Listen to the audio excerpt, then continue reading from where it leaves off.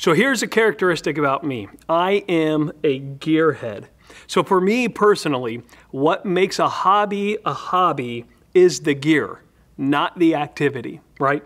So for me, I participate in the activity of the hobby, and I enjoy the activity of the hobby, whatever hobby it is, but I enjoy a lot of activities, right? But for me, like what actually takes an activity into hobby level for me is the toys.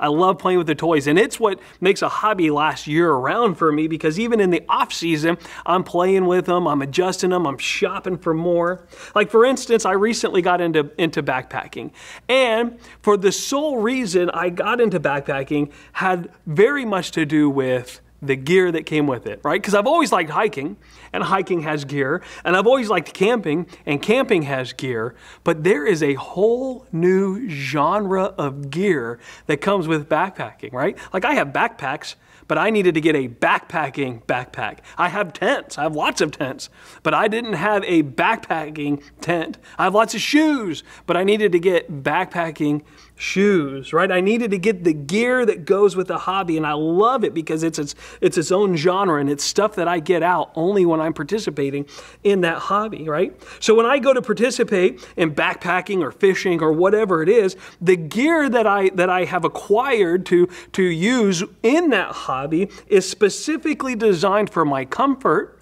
but also for my success in whatever the hobby is, right? So for instance, when I went backpacking with a buddy of mine who ended up just wearing like basketball shoes. And about halfway into the trip, his shoes were falling apart, there were holes, water was pouring in, right? That's why I wouldn't wear basketball gear on a backpacking trip. So the gear that you have for your hobbies is specifically designed for that hobby.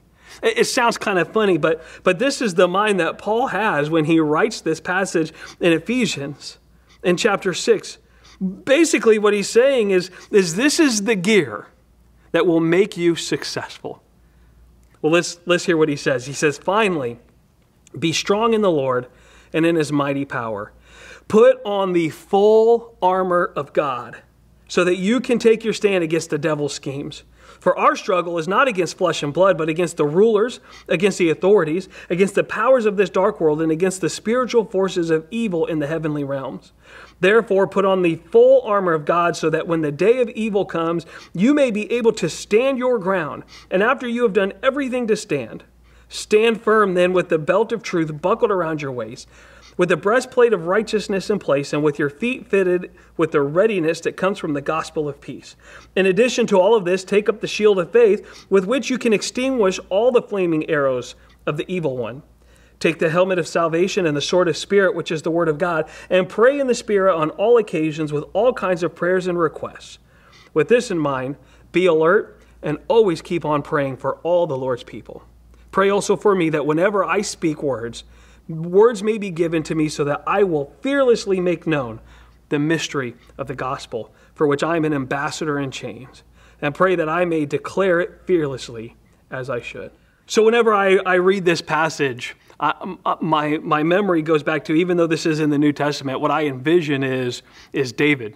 You know, David as a young teenager, as he's presented with this battle against Goliath, and he's got to go out and fight this giant, and what happens is in this conversation between him and Saul begins to put Saul's armor on David. Now the problem is Saul is tall in stature, right, and he's a grown man. David is a young teenager, and so we're putting all this armor on David, and he can't quite. He doesn't have the mobility. It's all prohibitive for him as he needs to go out and to engage in this battle, right? Like Saul's armor was the wrong gear for David. And so David goes out wearing his clothes and carrying a sling, and that's it, because David understands that to defeat Goliath, he's not going to take man's armor, it's going to take God's armor. And so David goes out and defeats Goliath. I really love what Paul says here in Ephesians, because what Paul says here is that our battle, our struggle is not against other men.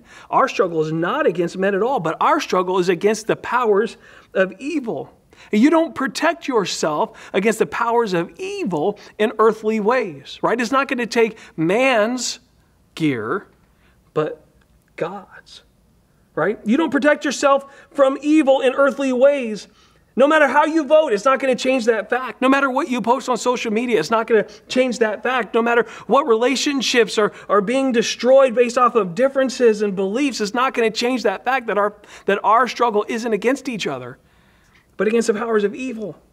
And so when we realize what the battle is, then we have to realize that the gear we put on matters. We got to put on the right gear. We got to stop fooling around with these inventions of men and put on the correct gear. And so what does Paul say that is? Man, the gear we put on is truth. It's righteousness. It's readiness, peace, faith, salvation, the Word of God. This is the gear that he says we should arm ourselves as we go into battle. And then we can stand against evil and the devil's schemes in our world.